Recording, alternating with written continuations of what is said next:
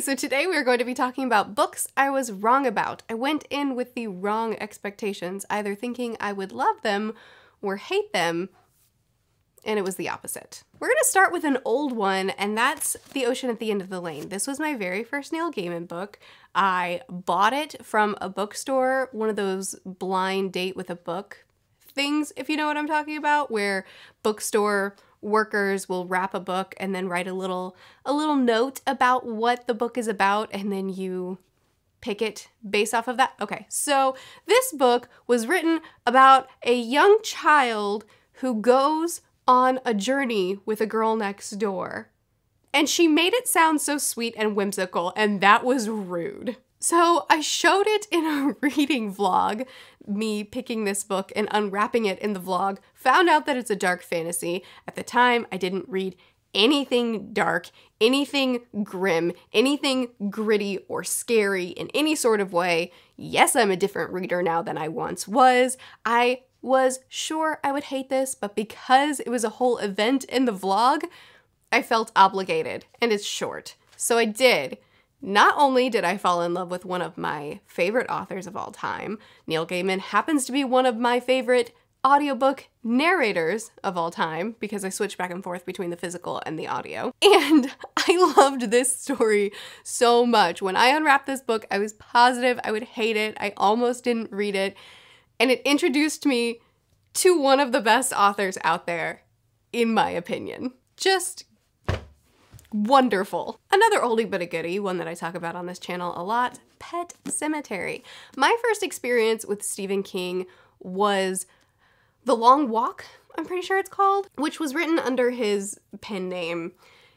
I was told it was the best place to start with King. I could do a whole rant video on this book. I hated it so much. So I thought, wow, don't ever want to read another King book.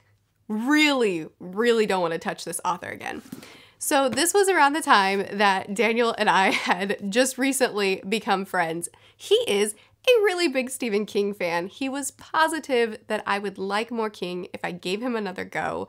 He sent me Pet Sematary for my birthday, and he was right. This is a book that I have loved so hard because of its incredible exploration of grief. I think the story itself was really interesting as well, but it really felt like the story and the horror were a tool to discuss grief. And it's one of the best explorations of grief I've ever read. And I read it shortly after losing someone very close to me, so it was much needed. Speaking of Pet Sematary, the next book on my list is gonna be The Eye of the Dragon. So, I read Pet Sematary. I loved it. I read Misery. I really enjoyed it. I read The Eye of the Dragon thinking, oh my goodness, King is one of my new favorite authors. I hated this book so much. So funny story, The Eye of the Dragon was a book that King wrote for, I think his daughter, because he was writing horror and she wanted to read something of his, so he wrote a middle grade fantasy.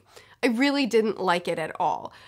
Apparently neither did any of his fans, and he got a very visceral reaction from them. He got a very visceral reaction from them about this book, which was what inspired Misery, which I just think is the funniest story ever. But anyway, I was really excited to read whatever King wrote. I was really excited to read a fantasy by him.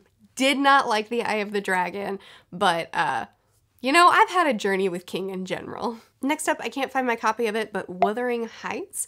This is a book that a friend read and hated so much that she did an hour-long rant video on her channel, and she wanted me to read it because she was sure that I would hate it too. And I loved it so much. To be fair, she went in expecting a romance, which I did too, but you know, it's not a romance. It's a tragedy. I love tragedies, and I just also really loved the exploration of the cycle of abuse in this book. It's a dark book. It's not easy to read. It's not a fun experience to read, but I got so much out of it, and I really enjoyed reading it. So I was really wrong about this one. Anna and the French Kiss. Oh, this is a book that was really popular on BookTube when I first joined up, and I didn't read a lot of contemporary, but I thought if I'm going to like contemporary, it's gotta be this one because nobody doesn't like it.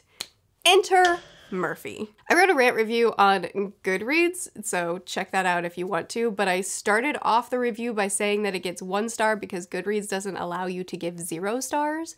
So I really didn't like this book. To summarize it, it's a romance. Oh my golly, how do I even summarize this book without just going into a rant? Our main character, she's not very likable. I don't even know how to do it. She went to Paris to boarding school and she wants to be the #1 film reviewer in the world, but she's shocked that Paris has cinemas and movie theaters and likes movies. She falls for the first guy she meets, who's just the most cliche nothing of a man, and he's in a relationship. So she just proceeds to cheat, and it's romantic. She also has these really strange, disturbing thoughts, thinking about like ripping the girl's hair out and keeping a tally of like who spends more time with him, and like she has these weird internal thoughts that are very uncomfortable. And the girlfriend's a really pleasant, sweet, trusting, kind girl, but she's villainized because, you know, she's gonna be cheated on. But we should like the main character. I don't know, man. I didn't like it. Next book on the list is Percy Jackson.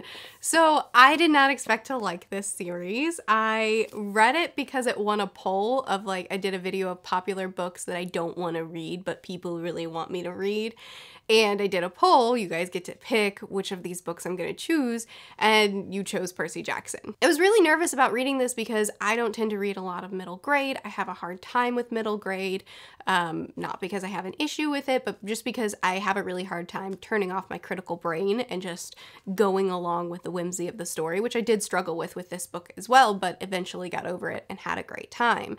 And I was afraid that I would really not like it and disappoint a lot of people's nostalgia, because this is a series that a lot of people grew up on and love really hard.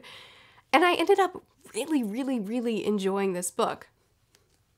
On the other side of that, I was excited to continue on with the series and really didn't like book 2.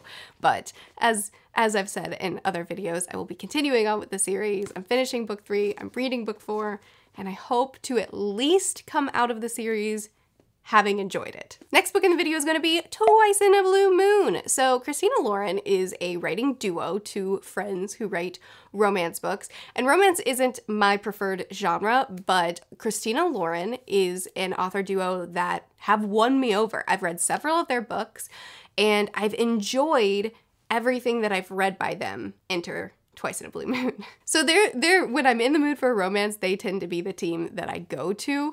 They're more recent books when they started leaning more into romance and less into, I haven't read their earlier work. But anyway, I'll be brief about Twice in a New Moon. Twice in a New Moon. It was supposed to be a what's it called? Second chance romance. And what it ended up being was 2 really unhealthy people that are very bad for each other, and they hook up sometimes when they meet up, and they never really get good for each other, and it wasn't romantic. I also have a Goodreads review for that one if you want to see me go into more depth about it. Last book in this video may not be a surprise. Well, actually it may, because it was a long time ago that I read this book. Peter Pan. So a long time ago, I realized that I haven't read very many classics. The school system that I was in did not require classics as reading. Their biggest concern was that kids were reading, and if they weren't picking up books on their own, they got assigned books, but if they were picking up books on their own, then we're good. Which, you know, appalls some people, but I thought it was a really good system. It made me not hate reading. So I was an adult with a booktube channel and realized I've read 1 classic in my entire life. Maybe I should give classics a go. So I set myself a challenge to read a certain number of classics, and the very first classic I picked up was Peter Pan, because I thought it'd be an easy start. I don't know if I went into this book expecting to hate it. I don't think I went into this classics challenge with the anticipation of coming out of it saying classics are terrible. I genuinely wanted to give this category, not genre, category a chance. But I know that I didn't go in expecting it to be my favorite book of all time. And now I love classics. A lot. Actually, in that vein, I guess we could also talk about my favorite series of all time, The Lies of Locke Lamora. I didn't, how did this one go? I recently, oh, that reminds me. Dagummit, another book that could be in this video. I had recently realized that I liked fantasy. Didn't know it before. So I tried The Lies of Locke Lamora. It was way too complex for me and I just couldn't handle it. Not because the magic system is complex, but because Scott Lynch's writing style didn't lend itself well to where I was as a reader at that point. So it wasn't my favorite book. A lot of stuff went over my head. About a year later, I came back and reread it and fell in love with this series hard. Which reminds me, I thought the end of the video was a while ago, but I guess we're gonna keep going. Mistborn has to be on this list. So my brother was a big Sanderson fan, a hyper fan, and kept telling me, you need to read Mistborn. It's better than everything else you have read, even though he hadn't read anything else that I had read. He was sure that he was right. He was pretty right. It took me a while to get into it because I thought I didn't like fantasy, the genre, and I have a lot of old videos that are probably all privated at this point where I used to proclaim I don't like fantasy. Turns out I love fantasy, and this was the first book to help me realize that. And from here, I started exploring the genre, and I love the genre. Which reminds me, I should also talk about The Name of the Wind because I went into this expecting not to like it. I know Jay, so my friend Jay over on Captured in Words, he loves this series, right? And Daniel, my friend over on Daniel Green, doesn't.